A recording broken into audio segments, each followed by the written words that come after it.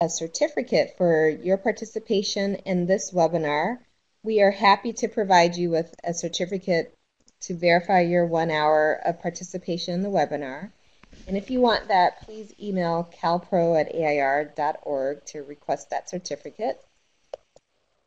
And now for the great opportunity to introduce my colleague, Miss Brigitte Marshall, who is now the director at SEEDS, and she's the director of school services for them, and she's going to tell us a little bit about that as she starts. But many of you might know her from her work in adult education, working as the director of Oakland Adult Education Program for years. She's also served in a variety of leadership capacities in education and throughout the state representing adult education as well. She's going to be presenting today on a topic that she is considered extremely knowledgeable and an expert in, and it's called interest-based decision making. And one of her previous leadership roles, she was in charge of an entire human resources department for a very large school district in California. And one of the ways in which she was able to get so many wonderful things done is through her approach and using the strategy of interest-based decisions. So I'm going to turn it over to Brigitte with this topic she'll be sharing with us today. And Brigitte, I'm going to let you take it away from here. Great. Good afternoon, everybody. Oh dear, it's not good to start with a catch in the throat. Hope that isn't a sign of things to come. I'm just waiting for my slides to light up. There we are. Thank you, Cherise, for the nice introduction. As she indicated, I am the Director of School Services for SEEDS, which is a nonprofit organization based out of Berkeley. We provide services all over the Greater Bay Area. SEED stands for Services that Encourage Effective Dialogue and Solutions. And our background and history is in mediation and conflict resolution. And the Department of School Services is focused on building the relational capacity of school systems throughout California, which means that we do a lot of work supporting effective communication strategies, interactive, facilitative leadership skills, and we do a lot of work in restorative practices. Our focus is on positioning positioning educators to do their best work in service of their students. And it's in that capacity that I'm delighted to return to a focus on adult education. And I have this opportunity to chat with all of you wonderful adult education professionals this afternoon. So I'm going to share some ideas with you. I do not consider myself an expert. I do have a number of different things that I think you'll find it interesting to think about in the context of interest-based decision making. I want us to start in a little while with some definitions, just so that we have some shared understandings. But before we do that, let me ask you a question. What comes up for you when you think about solving problems and making complex decisions that will impact different stakeholders? Let's just spend a couple of minutes pondering that and go ahead and type in some ideas. Could be 1 or 2 words simply. What comes up for you? What do you think and feel when you think about some of the really complicated decisions that you are confronted with right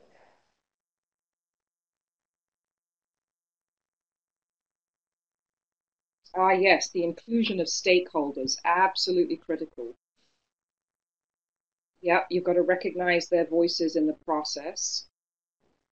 Oh yeah, how do you find the best solution without disappointing too many people? You can't please everybody, right? Yes, recognizing who's going to be in support and who you anticipate will be resistant. Yep, I see calling out the importance of relationships, recognizing the barriers, joint decision making. Yeah, what might this do to people's motivation? Absolutely. There are some very central themes that you are all naming, and some of the things that folks end up feeling about decision making represented in a comical way in this little cartoon here, recognizing that the more people you involve, the longer it's going to take, the more complicated it's going to be, right? And a lot of people during the course of complex decision making end up feeling some of these things indicated on the signposts. Complex decision making can be extremely overwhelming, and often the anxiety and the sense of overwhelm that people feel can direct people toward expedient or fast and what feels like efficient decision making in an effort to just get it done, because of that sense of, if we engage in some of these more time-consuming practices, it's going to get more complicated, it's going to get messier, and in the end, it's going to be harder. But I'm going to offer up some suggestions to you that you're probably already aware of in terms of balancing expedience with effectiveness in the long run. But before we get into some of the issues, let's take a look at some definitions so that we have a shared frame of reference for some of the things we're going to be talking about. And some of these things may feel very obvious, but it's important to have some clarity about how I'm going to use the terms in the context of this afternoon's conversation. Problems, pretty obvious, right? Matters or situations regarded as unwelcome or harmful and needing to be dealt with in some way. Often we don't register the harmful or unwelcomeness of problems, but that's essentially what they are. They are a challenge, they're a barrier, they're an issue that we're going to need to address in some way. And this is a really important one. Positions. Positions are situations and conditions, especially with relation to favorable or unfavorable circumstances. People hold positions on issues, right? You can have a position on the suggestion that a dog park is going to be built at the end of your street. You can be for it, you can be against it, and there are nuances. Your position is that it's a good idea as long as there are guidelines in place to limit barking, for example. Solutions, also pretty straightforward. It's an answer. Here's another important one. Interests. Interests are things that concern, involve, impact, and draw the attention of a person. And it's the relationship between interests and positions that we're going to explore in just a minute. And of course, the final one, a decision, is a conclusion or a resolution, and it looks like that's been cut off just a little bit there, unfortunately. But the most important segment of that definition is that a decision is a conclusion or a resolution that is reached after consideration. That's not often a part of the definition of decision that is remembered or called out, but I want to particularly call it out for us today. A decision is something that is reached after consideration. So, another question. What's special about interest-based decision-making? Here's what I would suggest. When we make a decision, we're reaching a conclusion, as we've said, by looking at the definitions, right? We're identifying a solution to a problem after considering the relevant positions or situations and conditions that are in play. When we engage in interest-based decision-making, here's what's happening. We're considering the positions that are in play. We make an intentional detour before we move to the solutions. And that detour has us considering the interests of the various stakeholders in a situation. And what's critical is that we do that before we land on any kind of solution. And if we don't, our decision may be at risk of being unsustainable, which is the best possible outcome. And it's vulnerable to being undermined actively by those whose interests haven't been considered in the worst possible scenario. And I have a framework that I think is helpful in making this clear. I call it the what's really going on iceberg. And this indicates the relationship between positions and solutions. Our inclination, once we've identified people's positions, is to immediately jump to solutions. And I'm asking us not to do that, but instead to take that detour, to get down underneath the surface and to find out what people's interests or needs are. And only then, when we've done that, should we move to a solution. And some examples are experiences, values, beliefs, and intentions. Our interests and our needs come from our past experiences, the way we've been socialized, our culture, our religion. Our feelings, most often feelings of fear and shame, are what explain our interests and our needs. The things that we tend to display to people are the positions. I have this particular position on this issue or this problem. It's often very difficult for people to be clear and honest and open about their interests and needs because they're very personal. And that's one of the things that makes it challenging for someone who is charged with making a complex decision, because the work of figuring out what people's interests are is complicated, and you're venturing into the realm of the personal. Burr is noting that this is a similar concept in human-centered design. Right on, absolutely, yes. I just want to make a point about when it makes sense to make this detour. Taking the time to figure out what's really going on definitely adds time and complexity to your decision-making process. Decisions that can be made quickly should be made quickly. If there's a range of options from which a workable solution can be selected, and expedience is important, if it's really important to get this done, and that's more important than anything else, then taking an either-or approach in which there may be winners and losers can be very appropriate. Interest-based decision-making isn't right in every situation. But when the problem is complex and there are many competing interests, taking a both-and approach that seeks to find an inclusive solution that considers all the interests in play may be the better option. It's indicated, this approach is indicated when durability and sustainability are more compelling than decision-making speed. So let's have a look now at the two different problem-solving approaches that I've just referenced, either or, both and.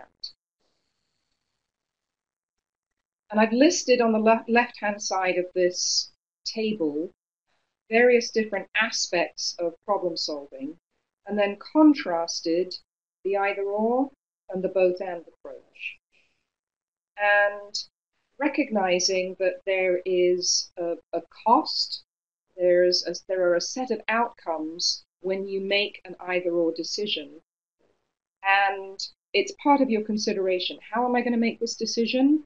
If I make it in this particular way, these are going to be some of the outcomes. And it can be very appropriate. As we've said, if it's a question of getting it done, then you're going to go either-or. If you are looking at a really super complex situation and you know that the success of your decision in part rests on the support of the individuals who are going to be impacted by the decision, it's obviously going to be in your best interests and the success of the outcome's best interests to engage people to pursue strategies that are going to be collaborative. I'd also like to point out under the when to use it row, under both and, it points out that when the decision is high stakes, and that's something we often don't think about. The higher the stakes, the more likely it is that you're going to want to engage interest-based decision-making. As messy and complicated and time-consuming as it is, given the fact that the stakes are so high, it's not something that you want to take shortcuts about. Additionally, and I want to share another framework that I think is very useful with you, we know that people generally respond better and are more engaged in the outcome of a decision when those with decision-making power do things with them rather than for them or to them. This is illustrated by a framework called the Social Discipline Window. It was developed by Ted Wachtell at the International Institute for Restorative Practices, and it informs a very great deal of the work that I do in my role as Director of School Services for SEEDS. Essentially, there are 4 quadrants. This quadrant, which we sometimes call the 2 quadrant, indicates a situation where there is very high control, very intense rules and regulations and structures that are imposed, and not necessarily a very great deal of support or warm and fuzzies or nurturing or encouragement. It's much more a situation of, this is what needs to happen, get it done. And you can imagine how people feel when they are encountering that kind of decision making. In this quadrant, there may be less control, fewer guidelines, less structure, and a very great deal of support, of encouragement, of nurturing, of excusing, making allowances. This quadrant we call the 4 or permissive paternalistic quadrant, because people are supported, but there's very little structure or guidance about what needs to happen. So a lot of making it up as we go along can happen when we're operating in this kind of way. And the not quadrant indicates a situation where there is very little guidance and very little support. That tends to be typically pretty chaotic and not a whole lot occurs.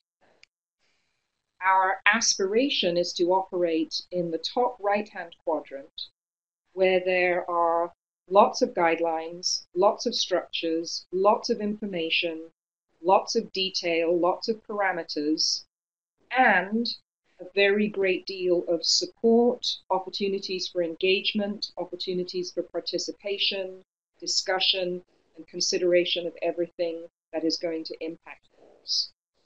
So that's where we want to be. We want to be operating in a situation of with. And if anyone has questions as we're going along, please feel free to type them in and I will try to respond. So, in a situation where we take the time to identify and consider the interests of all those who are impacted by a decision, we will be best positioned for a collaborative engagement. And we already know that people respond best when those with decision-making authority do things with them rather than to them or for them. And here is another structure that I found really helpful. And it represents the relationship between various different interests. In this particular structure, the relationship is between my interests and those of others. But it could be interests of some and interests of others. And again, we have these quadrants and we also have a middle ground. This quadrant indicates I am giving very little consideration to my interests, a lot of consideration to others' interests. So we call that conceding. I am not giving due regard to my own interests. I am perhaps trying to keep the peace by holding others' interests as more important, more valuable than my own. On the other hand, if I want to put my interests first and foremost, and I'm not going to pay much attention to others, I'm competing. I want it my way. And similar to the social discipline window, if I'm not really taking into account interests at all, I characterize that as copping out. It's really no way at all. And this is often what people think we're aspiring to in decision making, compromising. It's halfway. I'll give up a little bit if you give up a little bit. I'll give a little bit if you give a little bit. It's not actually the preferred way of doing things. What we're aspiring to is collaboration, where we are giving a high regard of interest, of importance to interests across the spectrum. So in this case, I'm thinking about my interests, and I'm also giving due regard to other people's interests. And when we can look at ways of considering those, we are well positioned for collaboration. So let's move on and just recap a little bit. We're going to take the interest discovery detour because, as we've said, complex challenges require thoughtful problem solving. We're not going to go directly from positions to solutions. We're going to take that detour under the surface, and we're going to discover what people's interests are when the problems we're confronting are complex. Because we've considered sustainability and durability as compared to expedience, and we're prepared to take the longer journey, recognizing that in doing so, we're going to have a more durable outcome. Because we know, as we've seen, as demonstrated in the social discipline window, that people are more committed to outcomes when collaboratively involved in decision making.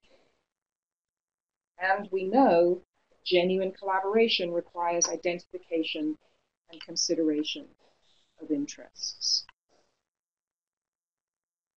So let's see. Let's have a look at the steps next. We know that in complex situations in which the investment and commitment of stakeholders is paramount, interest-based decision-making is a good idea. What does that mean? What are the steps in an interest-based decision-making process?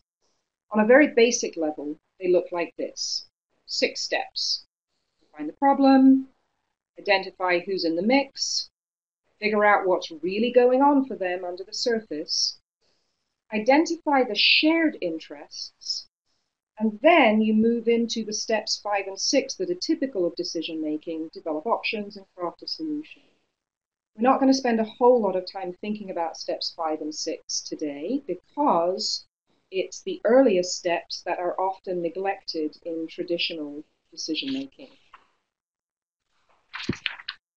But let's just have a look at this. Step 1, defining the problem. Has anybody ever encountered this phenomenon? You bring up an important concern, but I'm looking for a problem that better fits my preconceived solution. Very often, it is absolutely true that decision makers have already decided what it is they want to do. And they're looking for a way of describing a problem that meets what it is they've already decided they want to do. And when I encounter that kind of situation in an education setting, it always makes me extremely concerned because I can be pretty sure that there has been very little work done to discover what interests are in play and how the real people who are going to be impacted by the decision are going to feel about what's happening. And this very smart fella had this to say about the process of defining a problem. If he had 20 days to solve a problem, he'd take the first 19 to define it. Really can't overemphasize the importance of taking the time to do that work. So here are some guidelines for practically defining the problem. We want to create boundaries for problem solving. It's very easy for problem solving to go a little crazy and for descriptions and definitions of problems to become all-inclusive. We sometimes describe that as boiling the ocean. It gets so broad and non-specific, it's a setup for failure. It's going to be very difficult for us to do any kind of solution identification because the definition of the problem is just too great. I have found it very useful to start a problem definition with the phrase, how might we? We want to be careful that when we're describing the problem, we don't start leaning into solution identification. And it's very difficult to prevent ourselves from doing that. It's our natural inclination. Something else that often happens is that as we're defining the problem, we can't help ourselves from commenting or providing some commentary on why the problem exists, listing accusations, for example. And something else to bear in mind is the fact that a problem changes over time. A complex problem is dynamic. It's not going to stay static. There's going to be movement. So here's a general set of guidelines, and I think it's probably best understood in the context of an example. And I hope everybody had the opportunity to print out and read the scenario from Apple's Adult School. If you didn't, it is one of the attachments that is listed under handouts in the bottom left corner. But let's just take a minute to look at this very complex scenario, which calls for some well-informed, thoughtful decision-making. We have Apple's Adult School, and let's see. Apple's Adult School is struggling to develop a portfolio of course offerings that is responsive to what adult learners say they want and also labor market demand, not unnecessarily duplicative of course offerings already in place at other adult schools in the consortium and aligned with courses at the community college. The school has had a long-standing tradition as the hub of the community, with many community interest classes and ESL classes that have been attended by the same students for years, many of them seniors, and they're engaged in classes as much for the benefit of social connection as anything else. Many faculty members at Apple's Adult School are resistant to change the focus of instructional programming, and they've expressed skepticism about the school's ability to recruit teachers who can deliver more employment-oriented programming. They're emphasizing that this is not what students want anyway. And to add to the complexity, a new administrator at the school wants to professionalize the faculty and embed prep and planning and PLC time into the paid hours of instructors, so that a focus on improved outcomes for adult learners can happen. Some people within the school community are very resistant to this direction because of the reduction in instructional hours and the number of adult learners who can be served in this model. Adult Education Consortium members have been stressing the need to develop regional relationships and partnerships, but the old guard at the school doesn't trust that doing so will result in benefits for adult learners. They believe that their students will be lured into other competing programs. So, pretty complicated situation with many different stakeholders in play.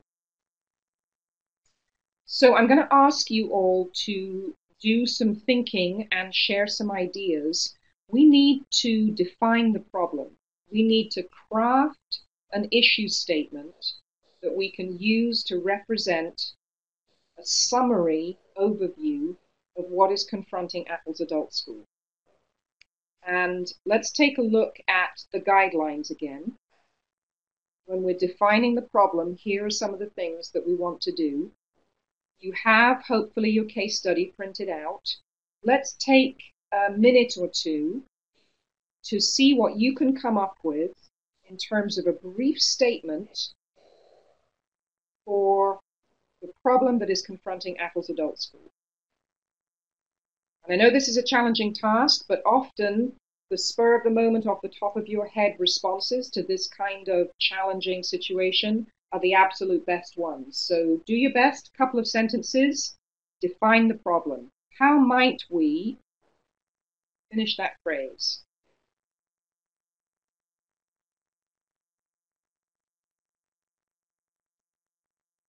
There's a nice suggestion from Francisco. How might we include PLC time into our programs without interfering with student learning time? Yep, that really hones in on one aspect of the problem. It's a good description of part of the problem. I think there are other elements that we would want to include in our definition. See, there are multiple folks typing. Ooh, nice. This is a very bird's eye view from Alison. How might we reduce the fear of change within the staff? Yeah, that's a very all-inclusive description of what is confronting the school.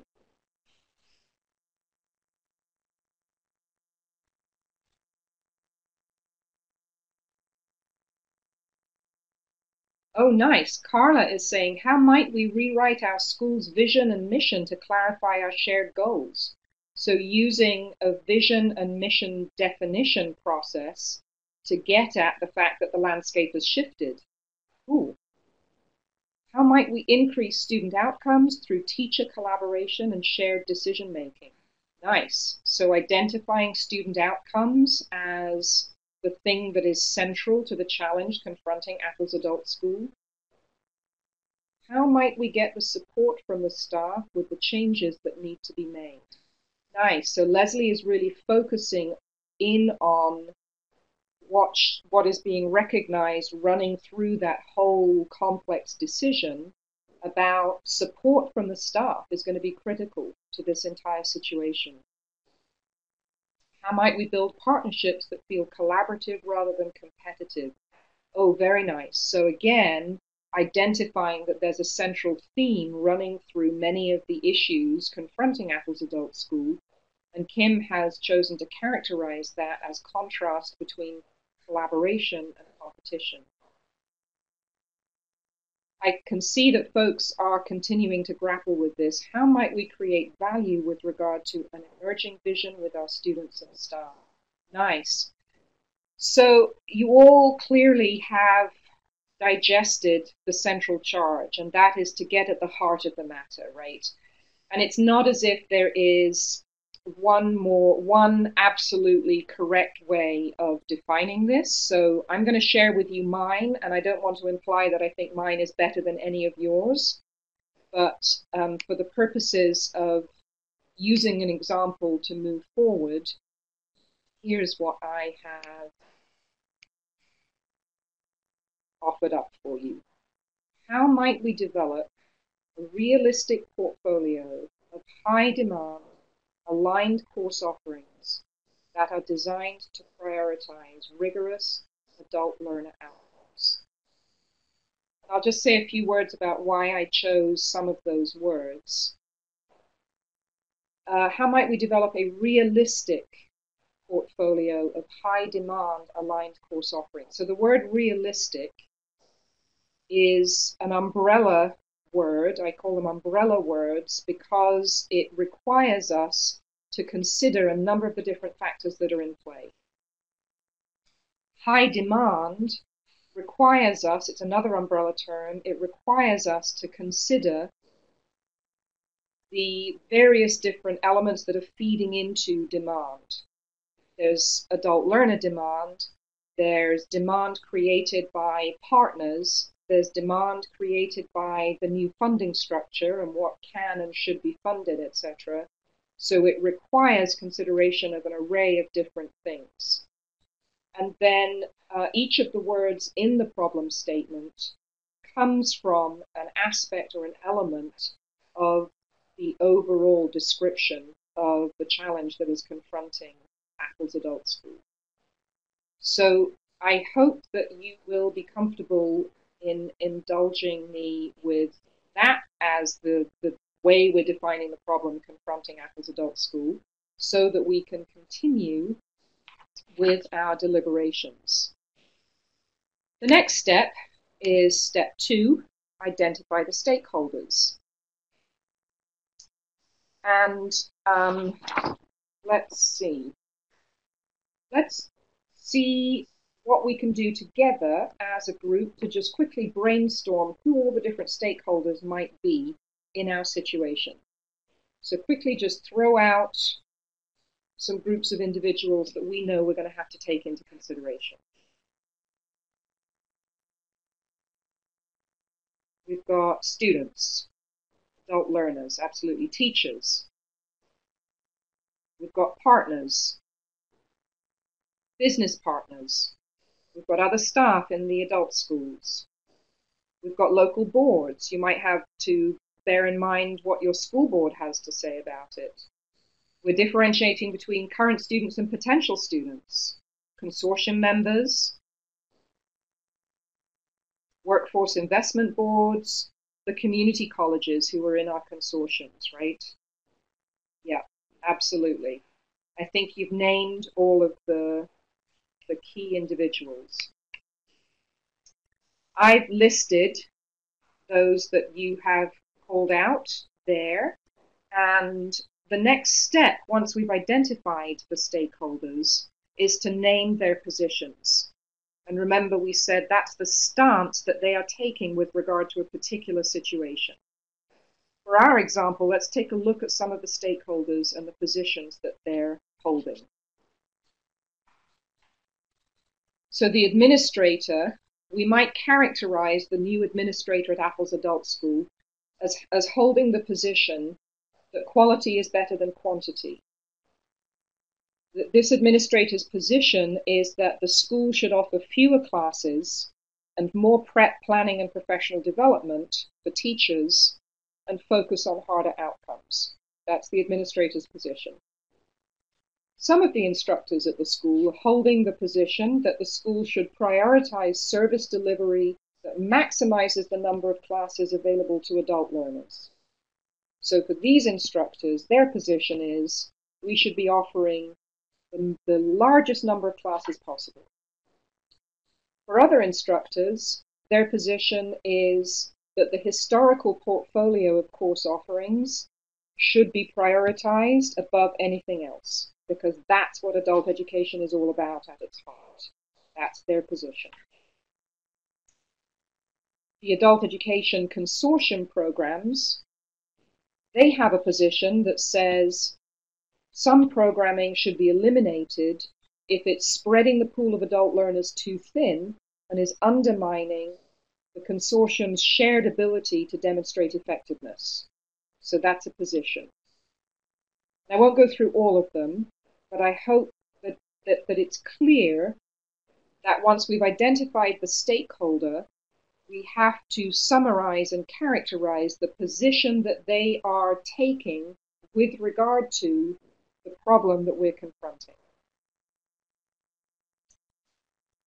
When people hold positions that are at odds with each other is when we confront challenges, right? We know that we run the risk of decision making that compromises, competes, or concedes to one or more parties. If you go back to the framework that I shared with you about considering the interests of the various different parties, when we've got people whose positions are at odds with each other, we're at risk of leaning into one of those quadrants where we're conceding or we're competing or we're negotiating and compromising. And that means that there are going to be winners and losers. And that in turn means that we could be setting ourselves up for a final decision that might be actively undermined by some of the stakeholders at worst. And the best scenario might be that it's unsupported, which brings its sustainability and success into question. So, in order to engage with stakeholders appropriately, we need to do the work of identifying the interests, right? We need to get underneath the surface and figure out what is behind their positions.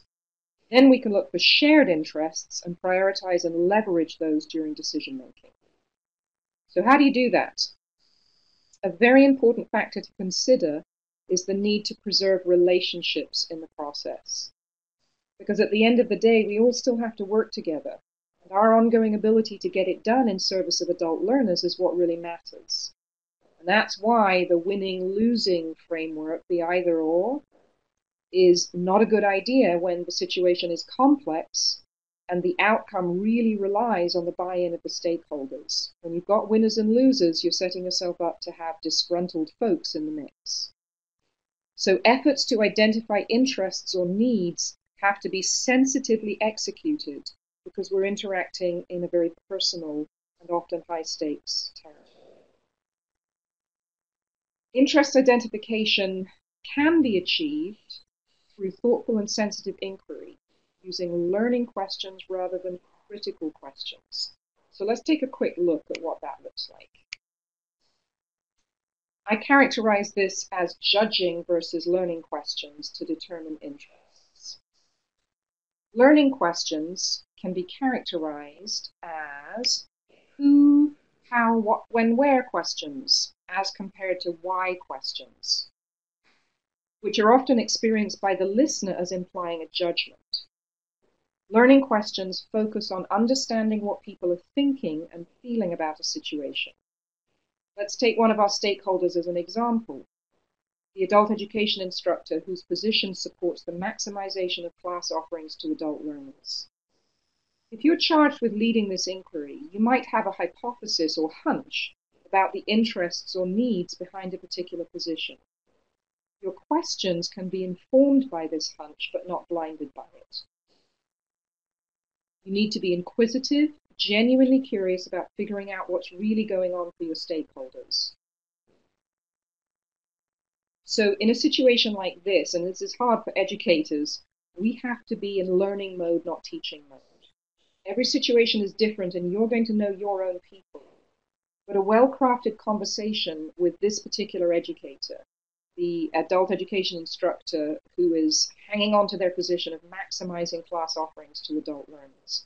I'm going to look in just a second at what inquiry with that particular individual might look like. But here on this slide, you can see some examples that contrast. And I hope that you can see that the why questions, if you think about how you might react to some of those questions, why don't you feel able to support a shift to outcomes-focused programming? They feel judgmental, right? They're going to put people on the defensive. Rather than, as compared to these learning questions that I hope feel inquisitive. What comes up for you when you think about outcomes-focused programming? The phrasing of the question is important, and also the fact that you're asking about people's feelings and emotions. That matters a lot to people, that you're taking the time to find out. So here are examples. I'm not going to spend an enormous amount of time going over these because I have my eye on the clock and there's a few other things that I want to share with you. But you can see through how, what, who, what kinds of questions we are delving into what's going on with you, what's going on under the surface that is causing you to take this position. So, in brief, that's the process that you're going to engage in. You're going to engage in curious inquiry with each of your stakeholders to find out what their interests are and to help you understand what's behind their position. And I've characterized some of these here and on the next slide. And let's see if we can. Here's our adult education instructor who's holding the position that service delivery should be prioritized that maximizes the number of classes available to adult learners. Let's take a look at the interests that emerged when this individual was asked questions intended to reveal what's really going on. If fewer classes are offered, fewer instructors are needed, and I might lose my job. Now that may not be the only interest, but it is an interest, and it is part of what is informing the position. And we want to remember that as we're making our decision. Additionally, this educator is saying, I want to continue to serve adult learners who need accessible services. It's not all about them. There are some interests that relate to adult learners, for sure, in play also. And here are the other stakeholders with their respective positions and interests. I'll leave you just a second to review those. I'm going to ask you our next question. As you're glancing at these very quickly and reviewing, I'm wondering if you are seeing an area of shared interests emerging. Is there something that all or most of the stakeholders have in common? And if you think you're seeing it, go ahead and type it in. How do you think it could be described? Throw some quick ideas out there.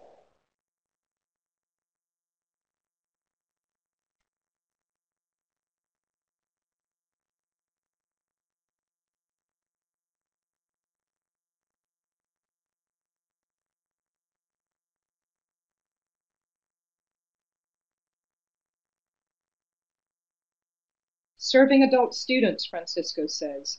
At heart, yes, pretty much, right? Every single one of our stakeholders has expressed as an interest, a commitment to adult learners. Tom is noting there's a lot of insecurity. Yeah, absolutely. And we're noting community engagement, wanting to be involved in growth and programs, inclusion. Yep, there are definitely some specific interests held by one particular stakeholder group that are not shared by anybody else. And there are also some interests that feel like there's very significant overlap. So again, not to imply that I'm right and no one else is, but I'm going to share with you the example that I've provided of how we might describe the shared interests.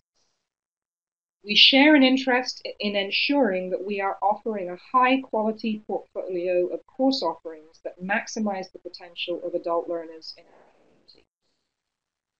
And again, these words are chosen very carefully to reflect a variety of different interests that are similar and connected. We are offering a high-quality portfolio of course offerings that maximize the potential of adult learners in our community. There were some pretty disparate perspectives on whether hard outcomes were required, employment focus, whether it should be community-based programming. So language like high-quality portfolio of course offerings that maximize the potential calls on and highlights the essence, the spirit, the interests that all of these different stakeholders share. It's a unifying phrasing as opposed to a calling out the distinctions and the differences. There's a number of different ways that you can go about mapping and identifying shared interests. The chart on the previous two slides is one way that you could do it. And there's another way that I'm going to share with you here. It's essentially a Venn diagram, right? And you can do it in a very informal way to show that there are interests that are shared between a couple of stakeholders. For example, instructors and the administrator. You see the phrase, I may have to lay people off. That's an interest or a concern that the administrator has, and it intersects with the instructors who are concerned about possibly losing their jobs. So there's a shared interest there. It's not an interest that everybody shares, but there are intersections. So we've said that the statement of shared interests offers a unifying principle around which people can be gathered and activated. But it's also important to be mindful of the outlier interests that have been uncovered in the process that may be very specific to one particular stakeholder or group. And we've talked about the adult educator who's concerned about losing their job and livelihood, right? The adult learner who may no longer have access to classes that were keeping them connected to the community. So a thoughtful, interest-based decision-making process will pay high regard and respect to these issues and not just discount them in service of the shared interests. So I really want to emphasize that. While we are looking to identify the shared interests, in interest-based decision-making, we also want to make sure that we're paying as much attention as we possibly can to the outlier interests that may be held by only one stakeholder or one group of stakeholders. Thoughtful decision makers will look for opportunities to ensure that the stakeholders feel heard and that their interests have been acknowledged and validated. And then demonstrating empathy is really critical. And that's where your inquisitive, curious questions come in. A decision maker can move through implementation with a much greater degree of success when she understands where people are coming from. This is really relational work, folks. So, what's next? Let's say we've identified our unifying principle and that it has the potential to bring stakeholders together in service of crafting decisions and problem solving in a way that we hope most people can support. Let's say we've been thoughtful about also looking for some responses to some of the outlier interests. How do we decide how to move forward? That's the next step, and it's called step 5. Develop options.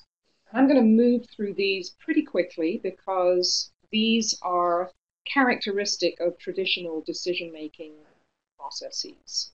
There are lots of different ways to develop a slate of options, and here are a few that are tried and true. We know that it's a good idea to turn to experts, right? What do the leaders in the field have to say? What are they recommending? Always good to look at the research base, to review it. Is there a body of accepted wisdom that it makes sense to consult? And then look to others who've trodden the path before us. There's no need to reinvent the wheel, as we always say. Are there best practices that we can draw from? So now what we're doing is we're holding our awareness of the interests, both the shared interests that we've carefully defined and the individual interests that we're going to try and bear in mind as we're going through our decision-making process. And we're holding those while we are developing our slate of options. We might engage brainstorming, we might do some straw design, or coming up with an idea, trying it out, iterating. If it doesn't work, that's okay, sort of prototyping. Let's say we have a number of options defined. Then we're going to move to crafting our solution.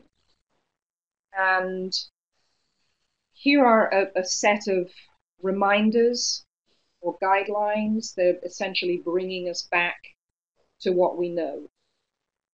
If it's a complex problem, there's going to be a complex solution. We want to bring as many of the options that we've identified in step 5 together. And that's how we're going to satisfy as many of the identified interests as possible. We're going to keep our shared interests at the heart of our problem solving. And then we're going to tack on or add on a detail that is responsive to one of the outlier interests to the greatest extent possible.